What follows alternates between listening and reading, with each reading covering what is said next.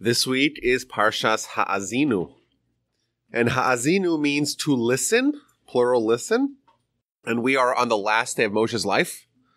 It's the last day of his life, and he's giving his final departing messages to the nation. And this week and next week, or next Parsha, are going to be the final messages. And Ha'azinu, out of 54 sections, I would say it's certainly the most difficult one, in my assessment, to try to understand and certainly to try to teach, because it's written in a poetic form, and therefore it's subject to a lot of interpretations. And you look at the various commentaries, and they don't necessarily even agree on what the subject matter of the verse is. So what I figured I would do is to try to understand each verse alone, or to take verses as independent entities and try to pull the lessons that we could have some sort of practical lesson for ourselves. But also to kind of balance that out by giving an overview of the whole Parsha and the thrust and the theme of the Parsha in general. Because I found three of the medieval commentaries, the Rishonim, they say the same thing about this whole Parsha, and they structure it the same way. Rashi, for example, says that every verse has to be understood in multiple contexts. You have to understand it as a reflection of the past, and Moshe is giving them kind of a sense, a sensibility to look back and try to learn lessons, but also it's a prediction to the future. So it's this balancing act. You're reflecting on what happened yesterday, and you're forecasting what's going to happen tomorrow, which of course creates a lot of problems to understand it, but that's just an idea. And the lesson that Rashi tells us, and again we'll see that as well with the other commentaries, is that it's kind of cliche, but here's where we say history repeats itself. And Moshe is telling them that there's these certain kind of laws that the Almighty is baking into the world that cause and effect that's going to result in very specific consequences for certain kinds of behavior. And we're encouraged to look back and see the mistakes of the past, or, of course, as they say, if we don't learn from the mistakes of history, you're doomed to repeat it. That's Rashi. Now, the Sefarno, he breaks it down in a little bit more granular level. He explains that the Parsha, and indeed history, it follows this theme, this cycle, where it begins with talking about humanity at large. And we know, you look at the Torah, and it begins with Adam. And Adam, there's no Torah to Adam, and there's no Jewish people to Adam, but there's still meaning. And there's this broad meaning of humanity. And then invariably, the way things go is not everything works out as planned necessarily. And then the Almighty kind of zones in, okay, the Abraham, and to the exclusion of everyone else. Abraham's the focal point in the Jewish nation. And the Jewish nation, and everything's really good. And things are wonderful, and he's embracing us, and he's giving us all these goodies, and he's treating us with such care and focus and love. And we have everything, and because things are so good, we rebel, and we reject him. And the famous verse, we'll see in this week's Parsha, we get fat. And you get fat, and you get ungrateful. And once you're ungrateful, you forget about God. And God says, oh, you forgot about me, I'll forget about you. And I'll look at everyone else. I'll go back to the original cycle where, okay, I don't have necessarily a special treatment, chosen nation, all of that. I'm going to look at everyone else, and everyone else can do whatever they want with you. And invariably, they do, and we suffer. And then we suffer, we reach out to God, and he once again brings us back to that original point where he's going to care about us, and he's going to love us, we're going to repent, we're going to go back to Israel, and we'll be there until, unfortunately, if we fall into the same trap of getting fat, forgetting God, it's going to repeat itself again and again. Which is a very interesting kind of prism to look at Jewish history through, because, this Parsha, verse number 7, actually has a mitzvah to remember the days of yore, to look back, to ask your parents, to ask your grandparents, and they'll teach you. We were the first nation to start documenting history and to start understanding it and trying to learn lessons from it. And I think this is the Parsha where we say, okay, let's look at big picture Jewish history and try to find patterns and trends and see God through history. The Jewish idea of theology is, of course, it's an idea of an infinite, omnipotent power who creates everything, but is also involved and is also manipulating and navigating us through history. So those are the broad themes of the Parsha. Let's dig into a little bit of the context here. So it's very, very poetic. Moshe is introducing the section. He says, listen to the heavens while I speak. Let the earth hear what I say. May my teachings drop like the rain. May my utterance flow like the dew, like a storm winds upon vegetation, like raindrops upon blades of grass. So you can already you have a sense to kind of the flair of this section. Now, if you look at a book, a book of the Torah with Rashi, you'll notice that there's a proportion of how much on the top is the text and how much at the bottom is Rashi. And if you'll notice in this, if you compare this parsha to other parshas, you'll see that there's a disproportionate amount of commentary because it's written, it's all hidden. Everything. What are the meanings? So we're going to try to unpack this, and it's interesting if you actually look at the teacher's edition of the book. You look at the Torah version that has all the many commentaries. There's like one line of text and 2 pages of these tiny letters and commentaries. So there's a lot here. We're going to try to get as much as we can while covering the whole parsha. So Rashi says, what's this idea of calling out to the heavens and calling out to the earth? And Rashi explains, well, the heaven and the earth, they were there at the time where Moshe spoke, and they're here today. So what Moshe is saying, essentially, is that what I'm telling you now, it's something as fixed in nature as heaven and earth. Heaven and earth were there on day one of creation. And they're there at that time when Moshe is speaking on the last day of his life. According to Jewish tradition, it's 1272 BCE. And they're here today. And what he's telling us, whatever I'm telling you, is a fixed law of history like the heaven and earth. And the heaven and earth are going to be my witnesses that I'm saying this to you. And they will, if we ever have a question as to whether or not this happened or not, the heaven and earth will come testify. Moreover, heaven and earth, they will be the implements of a lot of the predictions in the Parsha, because the heaven will stop giving rain, or perhaps give way too much rain, and the earth will not yield produce, and of course that they enable us to live life in a good sense. Now, when he talks about rain and raindrops and all that, Rashi goes several paragraphs to explain that all these different kinds of rain, there's 4 different kinds of rain mentioned. These are references to Torah, and how Torah is so as essential to spiritual life as water is to physical life. And that's the comparison. That's why I'm comparing it to rain. When they talk about the search for extraterrestrial being or planets that can maybe be hospitable to life, the first thing they care about is their liquid water. Because if there is, there's something to talk about, even though there really isn't. But at least you can even talk about talking about something. And that's the most essential thing. And thankfully, the Almighty placed it, it's so ubiquitous. Everywhere you go, is water. And it's so fundamental and essential. You can't go a day or 2 days without water, and you're already in peril. When we talk about Torah is water for the soul. And Torah is water for the soul, and therefore Torah is also as essential for the soul as water is for the body.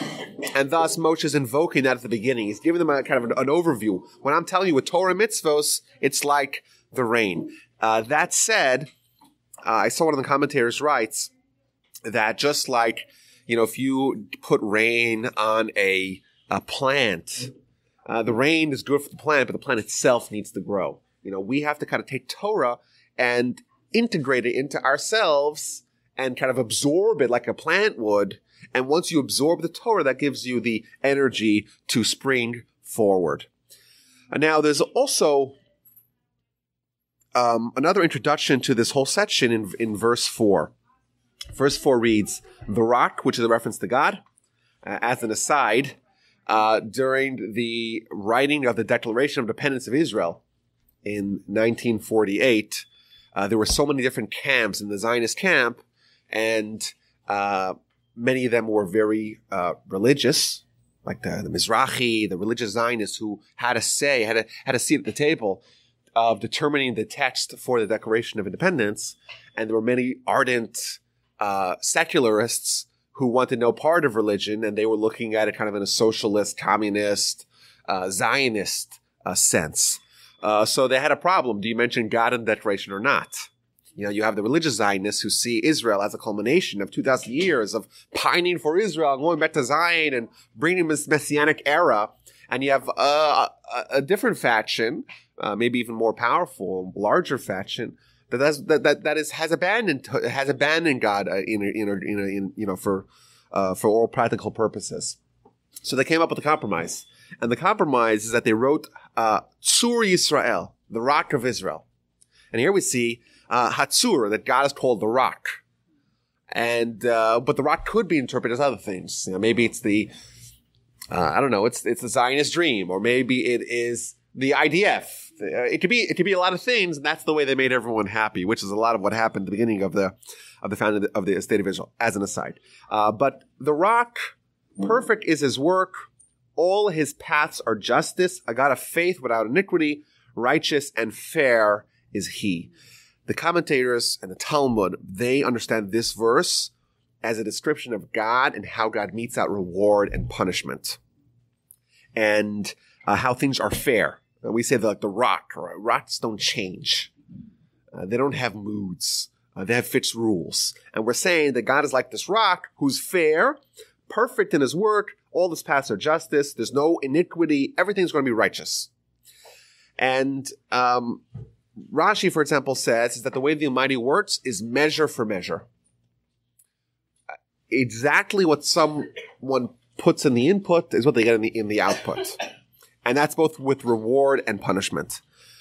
Moreover, Rashi says, even though the Almighty is very powerful, and he could punish with a tsunami, he could unleash everything, he doesn't.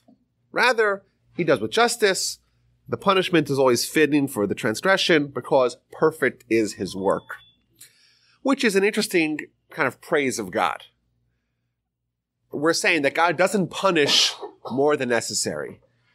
And the question is, well, why would God punish more than necessary? Like, we're saying the Almighty is perfect because he doesn't do more. Well, what would be the rationale to punish someone more than the crime that they have committed? And I think this does lend us an insight to the whole point of punishment, or godly punishment. We think of punishment, or certainly our criminal justice system, is about having good behavior. I don't want to get into political discussion, as you know, but it's not about rehabilitation. It's not about the criminal per se. It's about the society. How do we have a society that is cleansed from criminal elements? If you wanted to have good behavior, you do what we do, but you probably do it the way Singapore does it, where outrageous penalties and fines for any sort of bad behavior. Like if you're caught selling gum, it's like, there's no gum in Singapore. If you sell gum, it's like illegal. It's like contraband. If you sell gum, it's like a $100,000 fine, and 3 years in prison, and you know what? There's no gum, which a lot of people like gum. I'm actually okay with that law. If you steal your neighbor's Wi-Fi in Singapore, it's like $100,000 fine and 2 years in prison. It's outrageous. But you know what? There's no crime. If you're caught with an ounce of cocaine, they'll execute you. That's it. Done. And if you want to have a model society where everyone's behaving exactly, there's no crime, that's what you would do. Or you would do what the guys doing in the Philippines now, right? Drug addicts, just shoot them dead. That's it. And you know what? Eventually that will actually in aggregate, it'll be better. And you know what? That's an example of having punishment that exceeds the crime. And that's to have good behavior. What we're saying here is that the Almighty does measure for measure. What it means is that the punishment is exactly perfectly tailored to fit the crime. And the idea being is that when someone gets the punishment and it seems to represent his or her previous behavior, it's actually a lesson for them. And it's like, wow, I did this. I received measure for measure. Maybe I ought to rectify my ways. It's not about having good behavior. The Almighty could force us to have good behavior. Like, he could unleash like they do in Singapore, right? Where it's there's just incredible punishment, and then everyone behaves okay. But the Almighty wants to nudge us, to give us the free will, and give us the conditions, and give us the Torah in order that we can choose. If we choose, we can choose good if we choose to allow ourselves to be affected and impressed by his little messages that he's sending to us. Now, there's another, the Talmud on this particular verse, the Talmud says something very striking, which would explain another reason why there might be punishment. On the next section of the verse, God of faith without iniquity.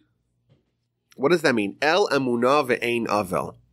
So whenever it says emunah, or Rashi actually brings this down, faith or trustworthy. God's trustworthy. God's fair. God pays his debts, so to speak. Where he says that there's no cronyism. If a tzaddik, someone who's righteous, if he sins, God's fair. Just like God punishes the wicked, God punishes the righteous. And on the flip side, what if someone is a sinner? He's a rasha. And he does a mitzvah. It's a minor mitzvah. But he does a mitzvah nonetheless. God is fair. God does not withhold any reward. And he will receive the word just like the tzaddik receives the word, even for the most minor mitzvahs. But what is interesting here is that the Talmud says that there is a distinct discrepancy as to the venue of reward and punishment for the tzaddik and the rasha. And this is the key. This is the key to unlocking the whole conundrum of bad things happening to good people. Like, this is the source. This particular verse. What the Talmud says is that when tzaddikim, they get rewarded in Olam Haba, and they get punished in Olam Hazeh. They are rewarded in the world to come, in the spiritual world. They get rewarded spiritually, and they get punished physically. That's what the tzaddikim, the righteous. And that's regardless, they get punished physically for even a minor sin, and they get rewarded spiritually even for a minor mitzvah. There's nothing that's unregistered. Whereas the wicked, it's the exact opposite. They get rewarded physically, in the physical world, in the physical sphere, and they get punished spiritually. Everything's fair. But that's just the way it is. And thus, what are the implications of this idea, of this breakdown? The implications is that, well, you see a righteous person who has a miserable life in this world, okay, that's because he is going to be punished. Everyone does some measure of sin, punished in this world, rewarded in next world. But everything's fair. There's no iniquity. God's righteous. God's fair. Everyone gets rewarded and punished for their deeds with precision. The only question is the venue. Right? Where are you going to be punished physically or spiritually? Are you going to be rewarded physically or spiritually? That's what Rashi says. And thus you see a wicked person who has a great life here. Okay, he's being rewarded physically, but he'll be punished spiritually. And you see a tzaddik, good things happen to bad people, bad things happen to good people. Here's your answer. That's what the Talmud says. Now, of course, we could debate and discuss it. Right, but just that's the baseline. Just to understand what is the kind of context of this idea, and this is the source. Now, it is interesting that the Talmud is basing this idea, this kind of eschatological quandary, on a verse that talks about God being fair. Now, the Talmud also says, for example, that one iota of reward in Olam Haba, in the spiritual world, outweighs all the reward in the physical world. So if you get, according to the Talmud, the Mishnah and Pirkei Avos, we're going to study that soon, if you combine all the physical pleasures together in the physical world, it cannot equate to the most minor pleasure in the spiritual world. So the question again returns. If the Talmud is trying to say, oh, God is fair, God is trustworthy, even the wicked, they get their due. But how could it be fair for someone, two people do identical mitzvahs, the tzaddik and the rasha? The tzaddik is rewarded for it in the spiritual world, and the rasha is rewarded for it in the physical world. And we're saying, oh, the money's fair, the money pays his debts. But wait a minute. The money's paying the wicked in a less valuable currency, so to speak, whereas the righteous person is getting much more valuable currency. So that's the question. I want to just give the core of the answer, and that is that what defines the tzaddik and what defines the rasha? How do you get that classification? The answer is that everyone gets to choose which world they want to prioritize. And in the world that they prioritize, that's the world that they choose to accept the reward. So everyone is opting in, and everyone's choosing. Maybe they're not aware of it, but if you think about it, they would say yes. Their behavior and their ideals and their priorities determine by their own choice which world they want to prioritize and which one they want to deprioritize. So the rasha is someone who says, I want my reward here. I want to be paid in pesos. And the tzaddik says, no, I don't want to be paid in pesos. I want to be paid in kilos of gold. And okay, the Almighty is fair. And that's exactly the point. The Almighty allows people to choose which world they want to be rewarded in. And if someone wants to be rewarded in the spiritual world, the Almighty will say, okay, I will withhold any payment. I'm not going to pay you. I'm not going to cash out of the stock while it's still valueless or minimal value. I want to wait till it goes up. And therefore, the Almighty is fair. And the rasha says, no, I want to be paid in this world. Listen, I'm fair. The guy wants to be paid over here. Let him cash out early. Is it to his detriment? Of course. But that's the Almighty's choice. And that's the person's choice because the Almighty is fair. And just to round this out, what that means is that we have to be it would be prudent for us to be very careful and wary of choosing to say, I want reward here. Like the Mishnah says, and this is a little bit of a spoiler because we're going to start learning Pirkei Avos soon, but there is a teaching in the Pirkei Avos, in the chapters of the Fathers, that says that Hakina v'hataiva v'hakavod motzim es ha'adam min ha'olam. Envy, lust, and honor take a person out of the world. So all the commentaries say, listen, if someone has lust, if someone has envy, if someone has honor, they can't live. They're so consumed. They can't live. They're out of this world, so to speak. That's what everyone says. What I want to say is that this particular Mishnah is explaining how someone chooses which world they value. If someone is envious, they see someone else's physical world, so to speak, physical reward, and they're envious. That envy in itself is a choice that they're making to prioritize this world. And therefore, they get taken out of the world. Which world? The spiritual world. They're choosing with their envy to be rewarded here because they're prioritizing this world and therefore they get rewarded here.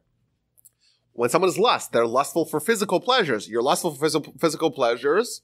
Okay. Is that what you want to be paid? How you want to be paid? Sure. Right? But you get taken out of the world, which is the world, the spiritual world. And honor, right? I do a mitzvah. Reward me here. You want to be rewarded here? Okay. Here's your honor. Here's your reward. You want it? It's to your detriment again. But if someone chooses that, God is fair without iniquity, and God will reward someone in the venue that they choose to be rewarded. And pretty remarkable idea. Okay, so corruption is not his. The blemish is his children's, a perverse and twisted generation. So we're going to transition now and talking about misdeeds of the children of the Jewish people. And this is it's a very hard verse, as all of them are, to unpack here. So I found the Orach Chaim, one of the great commentaries in the Torah. He explains, I think, in a very fascinating way. The way he kind of breaks down the sentence is that when the Jewish people, when they pervert and corrupt their way, they cause bad to themselves. They cause evil to themselves. And so the first point is that the mitzvahs are not for God's sake. It's not like God benefits from us doing a mitzvah, as we would think normally. A monarch gives a edict, it's for his benefit. No, the mitzvahs are for us, and therefore if we corrupt our path, it's our loss. And the way he breaks down the verse is shiches lo, and then he says lo banav, which means that the loss is that we lose the status of being children of God. If you remember, we spoke at the beginning here that the Almighty started off the world, and it was Adam. Adam is an amalgam of all humanity. And then it breaks down to the Jewish people. We have a special status. We're the chosen people. We're called children of God. However, elsewhere we're called slaves of God or servants of God, subjects of God. And we exist on two planes. We can be sons of God or children of God, or we could be subjects of God. And how does someone treat their child? Very differently than how someone would treat their slave or their servant or their subject. And therefore, when we corrupt our path, we become lo banav, as if we're no longer treated as his sons, rather as his subjects. And that is, of course, to our own detriment. And then he explains that mumam, the blemish, there's a blemish for someone to go corrupt, so to speak, go awry, away from the path of God. That is because we all have an inherent penchant for sin, which, according to the Talmud, a person only sins if they have temporary insanity. Because, and the way the Talmud understands this is that, well, to sin, by definition, is to act as a body in opposition to the best interests of the soul. It's prioritization of an ephemeral, transient being, even though it's going to damage the spiritual and eternal self. And therefore, that in itself, says the verse, can be considered as if we have a blemish. Again, a lot to unpack there, but this shows of what are the consequences of sin, and what are the conditions that could bring us to make that. And the verse continues by saying, you're doing this to Hashem, O vile and unwise people? Is he not your father, your master? Has he not created and formed you? When it's a very sharp criticism of sinners, that when someone rejects what God tells them to do, how can they reject God who does so much good for them? And then it begins the discussion of history. And it tells us, remember the days of yore, understand the years of generation after generation. Ask your father and he will relate to you, your elders, and they will tell you. Again, this is the source of the mitzvah in the Torah to study history, to study Jewish history, to find out what happened in the past, and find out a lot of the Torah is dedicated to the stories. And you say, well, Torah means mitzvahs. Torah means commandments. Torah means instruction. And then we have a lot of stories that don't seem to necessarily relate to practical, actionable action for us. And here's perhaps the answer. We learn about what happened in our past, and those stories are instructive because they show consequences of behavior, both good and bad. It's interesting that it talks about your father and your elders. You have to ask your father, and he will tell you, your elders, and they will relate to you. So what is this father, and what is this elders, which also can mean grandparents? So Rashi says that the father refers to the prophets, and he gives examples that prophets are called fathers, and the elders, that refers to the sages. And those are the kind of the dual instructors and visionaries of the Jewish people. And now it's interesting that it calls the prophets as fathers and the sages as grandparents or as elders. Another interesting point is that it uses different Hebrew words for he will relate to you and he will tell you. The word for father is v'yadgedcha, which means a more kind of harsher, stricter form of instruction. Whereas zekeinecha v'yomru, your elders, and they will tell you, it's much more pleasant. And perhaps we can say is that, well, a prophet is given a mission by God to, like a father, who does a grandchild, what's the relationship with their parent who needs, bedtime's at 7, so that as opposed to the grandparent, here's a lollipop, right? That's kind of the relationship. And the parents sometimes get frustrated that the grandparent is messing up all their pedagogical plans because they're being so loving to the child. And the parents tends to be more strict. And the idea being is that a prophet comes and there's no nonsense. And he says, this is the way, this is the law of the land, this is the way it ought to be, and there's not very much flexibility. Whereas the role of the elder, the role of the sage, like the grandfather, to inform the people what they should do, it's much more of a pleasant interaction. And both those two together, right? If you have too much of one and not the other, you don't have a unified message, and it's not a balanced message. And the message, I would say, that we have to give to our children, and the message the Torah wants to give to us, is a little bit of both. There has to be some rigidity, and there has to be some flexibility. There has to be some elements of our conveyance and of our lessons that are non-negotiable. They're fixed, and they're rigid, and they're set in stone. Whereas there's other parts, or there's other elements where there is some flexibility. I think it's a good lesson as parents, but certainly as grandparents, I would say, as teachers, and of course as students as well, of how to have a cohesive, a unified, total message that's going to reach its, be most impactful. Verse 8, another very powerful verse. When the Supreme One gave the nations their inheritance, so what should we ask our grandparents? Go back to our inheritance. He separated the children of man. He set the borders of the people according to the number of children of Israel. So this, according to Rashi, according to others, this refers to the time, all the way in the time of the dispersal, the beginning of Genesis, where all the nations were mixed, and the Almighty parsed them out and spread them out. And then it says, according to the number of the children of Israel. If you actually count how many nations we have at the beginning in Genesis, it's 70. And how many souls came down to Egypt? Also 70. And there's this balance. And the term 70 comes up a lot in the spiritual sources. For example, the Sanhedrin. There's 70 members of the Sanhedrin, or 71.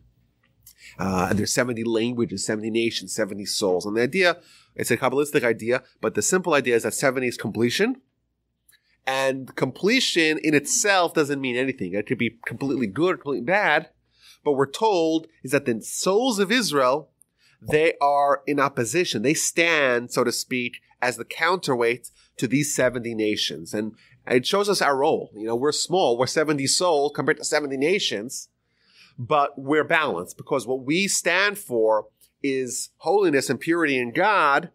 And therefore, the other nations, which don't necessarily embrace those ideals, we're the balance, and we're going to hopefully bring each of the 70 souls are going to contribute towards perfecting the whole 70 nations and 70 languages. Again, very deep ideas here. Next verse, also some incredible stuff. For Hashem's portion is his people, Jacob is the measure of his inheritance. Now again, whenever you read the translation here, this translation it's a lot easier to translate pure narrative than it is to translate poetry or a song, as this is called. So you lose the ability to understand it at multiple levels whenever it's translated, because whenever the translator has to choose which simple idea or which basic idea to follow in their translation. But in Hebrew, ki chelek Hashem amo. Chelek means a portion, but chelek also means smooth, or chalak, which means smooth. So we're told, and we're talking about the Jewish people now in their acme, in their pinnacle, in their zenith. And we were selected. We're this counterweight to the rest of the world. And we said, we were described as the nation of Hashem is chelek. So which could mean it's God's portion. It could alternatively mean is that we are smooth. And if you remember all the way back at the bifurcation of the Jewish nation from Jacob and Esau, one of the first descriptions is that we have is that Esau's really hairy and Jacob is really smooth. And the relevance of that doesn't seem to be immediate, but the deeper sources explain, like the Midrash explains, is that of course, Jacob sins and Esau. So the sins are the same, perhaps, or at least the sins are equal on both sides. The verse tells us in Scripture, "Tzadik ba'aretz, ein tzadik ba'aretz asher ya'aseh tov le'echta." There's no tzaddik, there's no righteous person in the land that never sins. Well, so if everyone sins, what's the difference? The difference is that Jacob is smooth. After he sins, he doesn't let the sin to be absorbed. It kind of glides off, it slides off. Whereas Esau, when he has a sin, he doesn't shed himself of the sin. It gets caught up, so to speak, gets trapped in the hair, so to speak, of him, and then it becomes part of him. And of course, again, I would say we have the upcoming high holidays, and our objective is not to say, well, we never sinned, we're good. Our objective to say is, we sinned, but let's try to make ourselves smooth. Let's try to allow that this, or cleanse ourselves from the sins and not allow them to cleave onto us and to become part of us, let them slide right off. So that's one idea in this verse. An additional idea, Yaakov chevel nachalaso. So the way they translate it, Jacob is the measure of his inheritance. But chevel literally means a rope. The word chevel means a rope. Rashi here says that there's this rope, there's this link, there's this chain. Abraham, Isaac, and Jacob, our Jewish nation. It's like we have a past. We have a glorious antecedents. That's what Rashi says. Rabbi Chaim Volozhiner, one of the great personalities of the 18th and 19th century, in his book Nefesh HaChaim, he talks about a human existing. There's this rope, so to speak. We think of ourselves, a body and soul, and we're a fusion of the two. But we think that we exist as a body and we have a soul. Or we exist in this world and the spiritual world is for tomorrow. The way he understands this particular verse, is that we actually exist on multiple spheres, on multiple planes. We exist in this world as a body. We exist in the spiritual simultaneously as a soul, and we're bound together by this rope. And that's how he understands this particular verse. And he explains that the Midrash tells us that there's balance in creation. So on day one of creation, you have heaven and earth. So the cosmos are represented and the earth is represented. And day two, you have the rakia, the firmament, the upper world. But on day three, you have the vegetation. So there's again balance. And then on day four, you have the luminaries of the heavens, you have all the constellations, and on day five, you have all the animals and crawling creatures on earth. Again, balance. And on day six, you have a human, which is body and soul.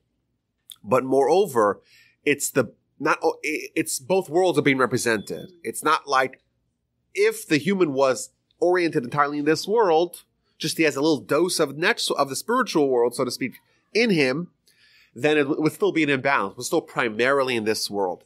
However, to understand the Midrash, obviously the Midrash is telling us is that we exist simultaneously as much as we exist in this world presently, we exist in the spiritual world presently, which, again, I think it does complete a lot of what we spoke about earlier, but a very deep idea that, of course, in our minds, by default, we only see this world. And that, of course, is the problem. Or that's the hump that we need to overcome. That's the obstacle. That's the hindrance. That's the hurdle that we need to, that's what Torah is there, to make us realize that we exist in the spiritual world as well. Again, very deep ideas. Let's move on to the next one. He discovered him in desert land. You might find us in the desert, in desolation, in howling wilderness. He encircled us. He granted us discernment. He preserved us like the pupil of his eye. What does this mean? He surrounded us. He gave us insight. So Rashi, he tells us that he surrounded us. Well, we had those clouds of glory surrounding us. We had all those flags surrounding us from every side. He enshrouded us with a mountain when he turned the mountain upside down upon us. That's what means he surrounded us. And then he gave us wisdom. He gave us Torah. So one of the commentaries asked, if you remember, at Sinai, the Midrash tells us, the Talmud actually tells us, that the Almighty took the mountain and turned it upside down like a barrel above the Jewish people and said, if you accept the Torah, good. If not, I'm going to crush you. And here Rashi brings that as an example. Oh, the Almighty loves us so much. He took us out of a desert. He took us out of desolation. He picked us up from being at the absolute lowest point in human experience. And then he took us and he surrounded us and he gave us insight. Like he infused life into us. As one of the examples, he actually threatened to destroy us by taking the mountain and putting it on top of us. How is that positive? So I heard an amazing answer from Reb Nachum Partzovich. Maybe you haven't heard, but he was one of the great Rosh Yeshiva, heads of the yeshiva, of the Mir Yeshiva, biggest yeshiva in the world. And he says something fascinating. He says, when the Almighty, and of course this is probably more relevant to the discussion of Sinai, what happened at Sinai, but when the Almighty turned the mountain upside down, first of all, we don't, that probably, it's not, don't think about the mountain per se, but think about what the implications are. The Talmud says the implications is that we had no choice. We were forced in, we were coerced. And therefore, because we were coerced, maybe we could wiggle out of the deal. This wasn't a bad-hand transaction, whatever it's called, where the transaction is based upon both sides not being forced into it. And therefore the Talmud says, well, maybe we could sneak out of it. Maybe there's some loophole that we could unburden ourselves from Torah. And ultimately the Talmud says, well, at the time of Achashverosh, at Purim, they accepted the Torah out of love. Put that aside. But either way, what this means is, what's the positive sense here? What it means is that we became obligated. We became compelled to have Torah. We couldn't free ourselves from it. They might have forced it upon us. What that actually means on a spiritual level is that the Almighty changed the nature of our nation physiologically. We became physiologically different than we were prior. We developed a new need, so to speak. Previously, we could have survived without Torah. The Almighty says now, Torah is now hovering above you. And if you accept Torah, good, and if you don't accept it, you're going to be destroyed. What that means is it's not just at the time of Sinai, 3,129 years ago. It's much more than that. It means that there's always this proverbial enshroudment that we have. We're surrounded by the mountain. We always have this, the sword of Damocles above us. If we reject the Torah, the Almighty actually is changing what we are, and now we actually become dependent on Torah, and now that is actually a good thing. He changed us. He made our soul more heightened in our collective national consciousness that our soul now needs to be fed or else, which again is a very positive thing, very deep thing, very deep ideas. Some more deep ideas, just very quickly because I don't understand them myself. So how am I going to teach them? But the Kabbalists talk about the Almighty, the two ways the Almighty interacts with the world. There's what's called Misavev Kol Almin. The Almighty surrounds the whole world, or Memale Kol Almin, or fills the whole world. And there's the Kabbalistic sources talk about the Almighty surrounding the whole world, whatever that means, whatever kind of way the Almighty treats us in that ideal as being manifest here. Now, the verse says that the Almighty guards us like the pupil of His eye. Rashi says, just like light, right? We know that our whole world is illuminated by, our vision, our sphere of vision. But it all comes in through the tiny little pupil. That's where the light enters. And once it enters, it, so to speak, just fills up our whole perspective, even though it only comes in through its small hole. And here we're told the Jewish people are like the pupil of the eye. What that means is that when the Almighty gives light to the world, so to speak, spiritual light, we're the pupil. Even though we're really small, but that's the portal of spiritual vitality to the world is through the Jewish people. Again, these are very deep ideas, but let's move on. Okay. And it continues with the Almighty's kindness that He does for the Jewish people. Hashem guided us alone. We don't have other forces that we have to filter God's vitality to us through. He made them from the heights of the land. He would have them eat ripe fruits, suck all the honey from a stone, oil from a flinty rock. He might have given us a lot of goodness. And again, this is where there's going to be a change in the cycle. Now where things are great. He might have pulled us out of desolation and gave us all this goodness. Things are really wonderful. And just read verse 14 here. Butter of cattle and milk of sheep with fat of lamb, rams born in Bashan and he goats, with wheat as fat as kidneys. And you would drink blood of grapes like delicious wine. Things are amazing. Things are fantastic. And when things are so good, Yeshurun, which is a nickname for the Jewish people, became fat and kicked. We rebelled against God. You became fat, you became thick, you became corpulent, and you deserted God, its maker, and was contemptuous of the rock of its salvation. Here's where this shift happens in the section, where we start rejecting God. And why do we reject God? Because we became fat. What does that mean? So there's an amazing comment here by the Seforno. What he says is that for us to have an interaction with God or interaction with Torah or through Torah, we have to be able to deal with nuance, with subtleties, with small things. And what he says, the Seforno says, is that when someone is overly indulgent in a physical world, in a materialistic world, they begin to lose a sense of subtlety. And the sense of subtlety is necessary to understand Torah, and by dint of that, or by proxy of that, to understand God. this is an interesting idea where just like, to understand anything, you have to break it down to what are the components and what are the categories, what are the subcategories, and what are the details. And you see, I would not to go there, but in politics, right? The people, they dumb it down. They make a simple slogan because that's just one idea that's everything. But what about policy? And the more nuance you get, the more you lose the crowd, right? Because they don't know that. They don't have the sensitivity for the subtleties. And that's really what matters. And to really understand the subject, it's not about the headlines. It's not about the slogans. It's about the nuances to really understand the details. As an example, you understand the human body, right?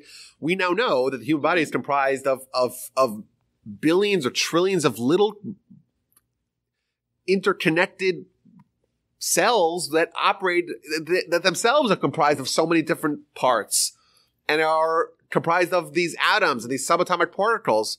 And that's really what we are as a human. To understand us on a granular level, you can't just say, this is one thing. This is a lot of billions of micro little things, and they're interacting together and to understand the big picture. And you want to understand Torah. You have to break down an idea to smaller parts and understand the subtleties. What we're saying here, when someone becomes fat, doesn't mean that they become physically fat. It means they become spiritually fat. They stop to have this capacity to understand or to have the sensibility to think about the more minor, to parse things out, and therefore that kickstarts their rebellion against God. To understand God, you have to be committed and you have to be nuanced. And therefore someone says, I think you hear a lot, right? More wars are wars of whatever religion, right? That is it's a thing you hear quite commonly. Atheists say, well, I'm not into religion because religion kills a lot of people. So that is a very non-nuanced attitude. It's not questioning, okay, well, what are the merits of it? How does religion benefit for us?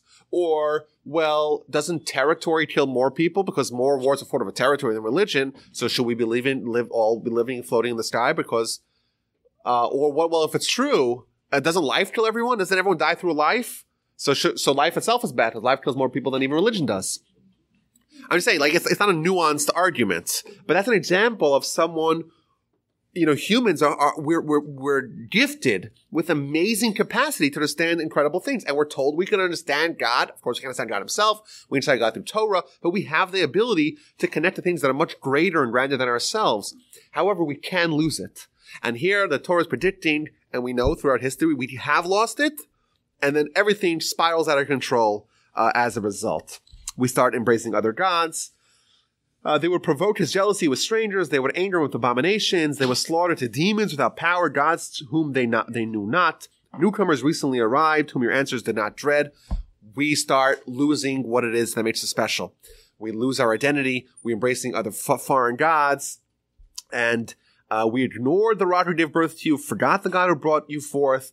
Hashem will see and will be provoked by the anger of his sons and daughters. He will say, I shall hide my face from them and see what their end will be. So we reject God, God rejects us. There's like the cherubs, the keruvim, in the tabernacle. The relationship that we have with God mirrors the relationship that God has with us. We choose how we want to have this relationship. And that's why the sources tell us that the cherubs, they would be facing each other under ideal circumstances, almost like hugging each other. And that's representing the Jewish people and God. But alternatively, at other times, they would be facing away from each other. These were, even though they were made out of gold, but they were infused with this spiritual power to be a manifestation of the Jewish people's relationship with God. So we turn away from God, God turns away from us. However, we turn towards God, God turns towards us. And we cover ourselves and we don't want to see God. God covers himself and doesn't see us. And once we don't have God's protection, we're vulnerable. And we're vulnerable to our worst enemies. Those 70 nations, so to speak, that are our counterweights, well, nothing could stop, nothing can attack us if we have God. Remember, God's surrounding us. We have the greatest Kevlar to their attacks. And no matter what they do, it doesn't matter. But if God turns away from us, then what happens? We're vulnerable. And what's going to be? They provoked me with a non-God, With a vile nation, shall I anger them? Okay, what's going to happen to them? So shall I pervert them with a non-people. Exactly measure for measure. We adopted, or the Jewish people in history have adopted idolatry. It's a non-God. It doesn't have any power. Okay, what's the exact measure for measure? There's going to be a non-nation that's going to attack the Jewish nation. What this means, so it's interesting. You look at all the commentaries. Some find parallels between the Babylonians. They weren't a real nation. I saw one of the medieval commentaries talking about the Christians and the Crusades. How could these people be considered a nation? Look how they behave. In modern times, perhaps you could say the Palestinians, are they really a nation? When was this nation ever extant? Moreover, a non-nation, right? If a nation does not abide by the Geneva Accords, right? Such a nation is much harder to do war. They may be weaker comparatively to a state power, so to speak. But if they don't obey by the laws of combat, they're a much more dangerous foe to have.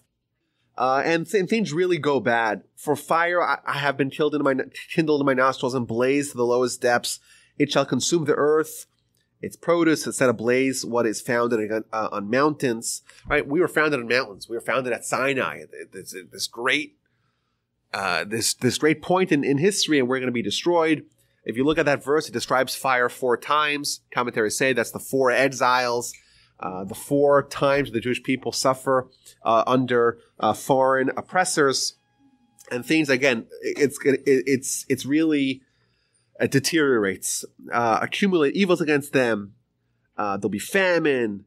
They're going to fight these flaming demons. Teeth of beast I shall dispatch against them. The sword will bereave. There'll be dread. The young people, everyone will suffer, and then I'll scatter them. And I'll cause them their memory to cease. They'll lose their identity as a unified nation. They'll be scattered amongst other nations. What's going to save us? The fact that the enemies are going to save us. Ironically, verse 27. Were it not for the anger of the enemy that was pent up, the enemies will say, "Oh, look at us. We conquered the Jewish people. We destroyed the people of God." That, ironically, is going to be our salvation, or help towards our salvation. And it continues with talking about what's going to happen with the enemies, that ironically, when a nation conquers Israel, that often marks their decline, because they cannot triumph, so to speak, over the Jewish people, and therefore they disappear. And we see this, of course, it's not immediate, but over history, right? The Greeks, they had their heyday, and then they attacked the Jewish people, and then soon afterwards, they were overtaken as an empire. The Babylonians and the Assyrians and the Persians and the Romans, whenever they had their treatment of the Jewish people, and they destroyed them and they sent them scattering or fleeing, they themselves were disbanded. And finally, verse 36 talks about, okay, we've been punished, we've gone through the throes of exile, and we're now going to be brought back. He shall relent regarding his servants. He will say, talking about the foreign gods, where is their God, the rock in whom they sought refuge? And he said, the mind is telling him, okay, well, where are those idols that stood up? You wanted to embrace those idols, and then you were punished. Well, where are those idols? Did they stand up for you? See now that I am he, and no God is with me. I'm the one who gives death and life. That's what God is saying. I strike down, and I shall heal, and there's no rescuer from my hand. I have the ultimate power. And eventually, there's going to be the final bringing everyone together, bringing the Jewish people back. The Almighty is going to destroy the enemies. I shall intoxicate my arrows with blood, how my sword shall devour flesh, because the blood of the corpse and the captive. The Almighty is going to exact revenge. And a critical verse here, O nations, sing the praises of his people, for he will avenge the blood of his servants. He will bring retribution upon his foes, and he will appease his land and his people. This is the ultimate coming together. The whole world will praise the Jewish people, and the Almighty will exact revenge for us from our tormentors. There's a comment here in the Ramban. At the end. This is the end of the song, and then you just have a few more verses for the Parsha. The Ramban looks at this verse as being a reference for the Messianic era.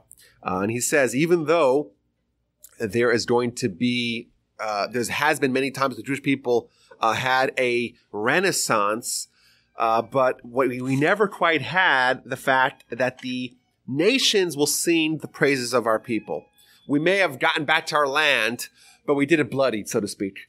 And you never had a time where there was total ubiquity of praise of Israel. And then he writes, this is a long piece. I would encourage everyone. I think the art scroll does mention it.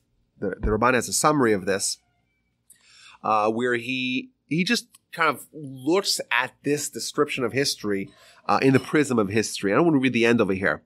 He says, suppose this was not written in the Torah. It was written by some forecaster or some stargazer or some astrologer or astrologist, and he would predict this ahead of time.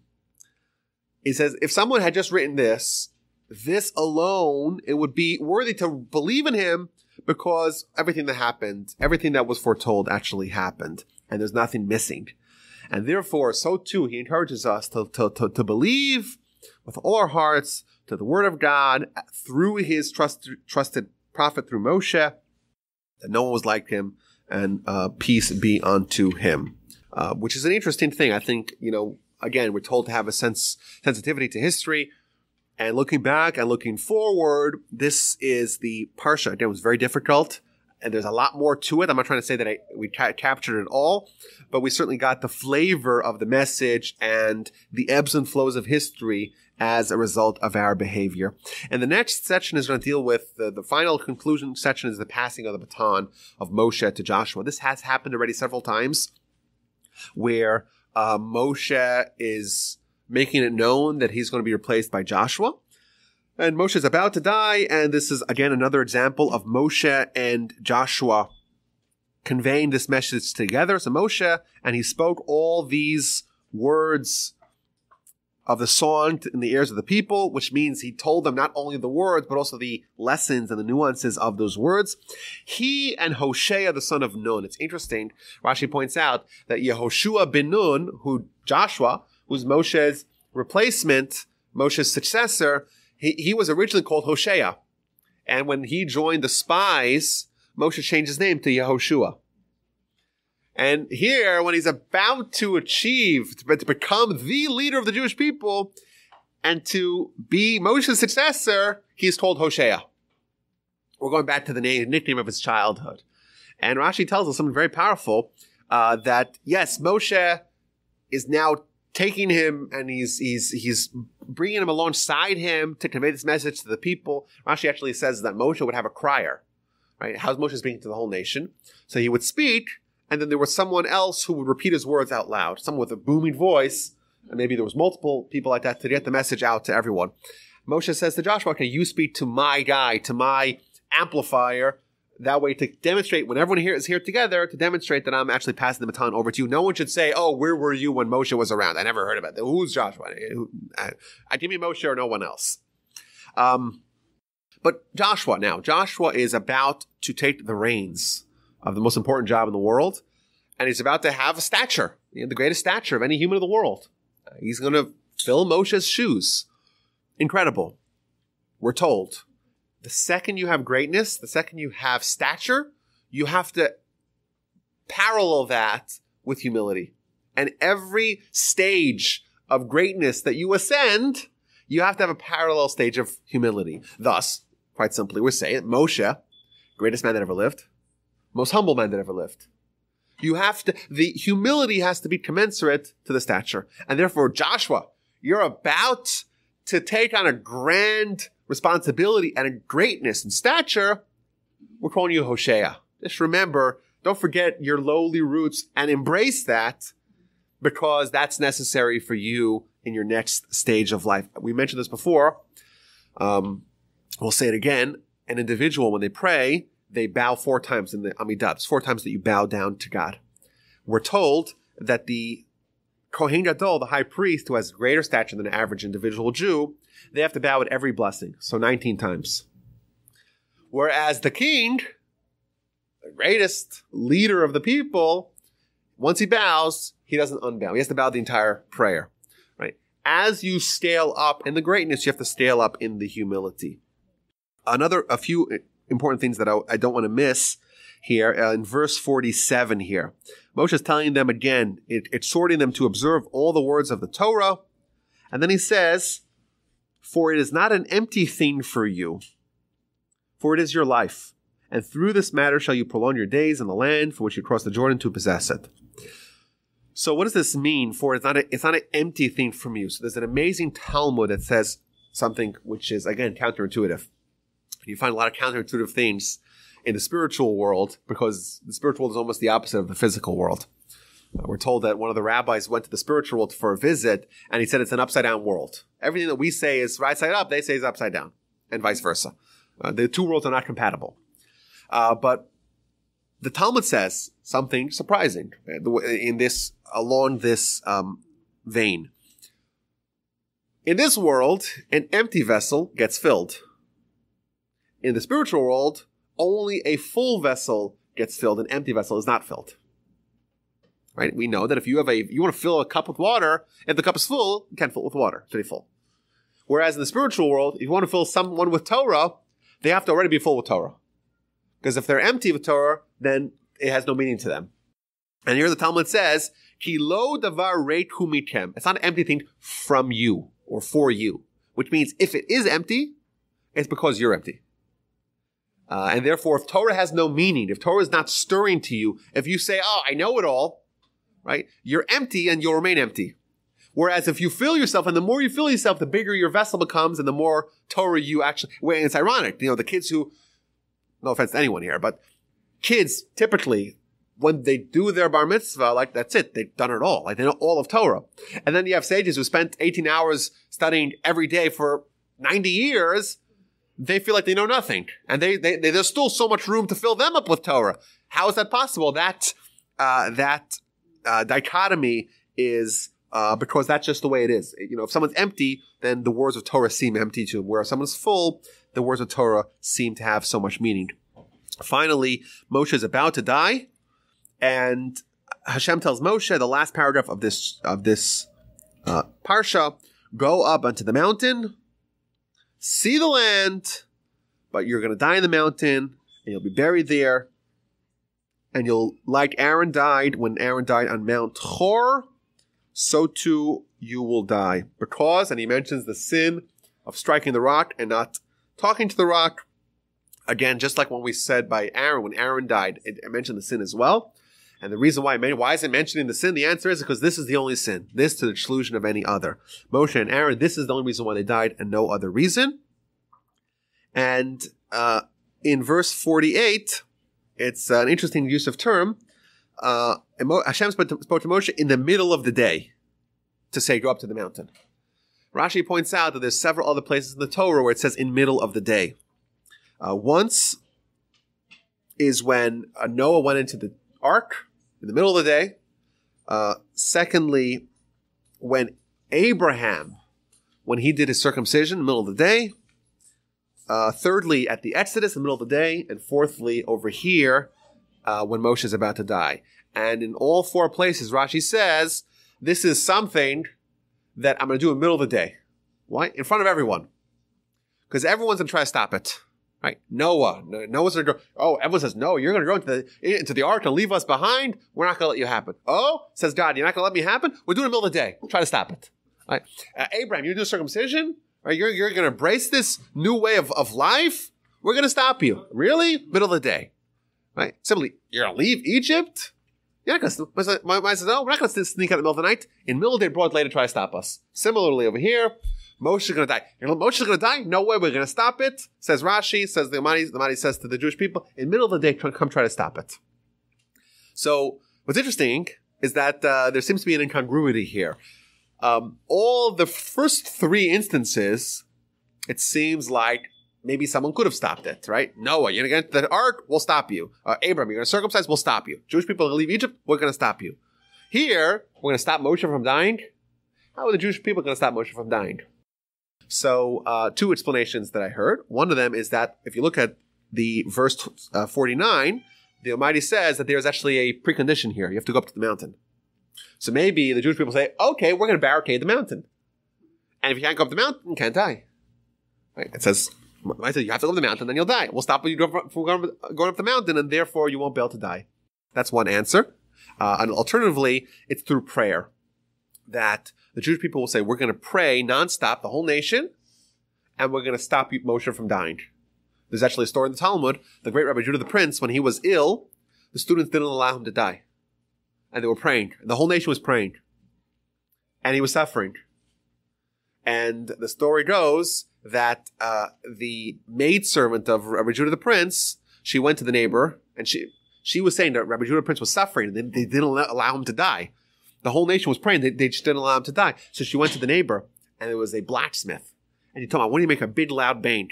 And he takes the metal, and he smashes it. Everyone's like, whoa, what's going on? They stopped praying for a second, and he died. But there's this idea, very powerful idea, that prayer has the capacity, when done properly and done with full devotion, to actually stop God from doing things, so to speak.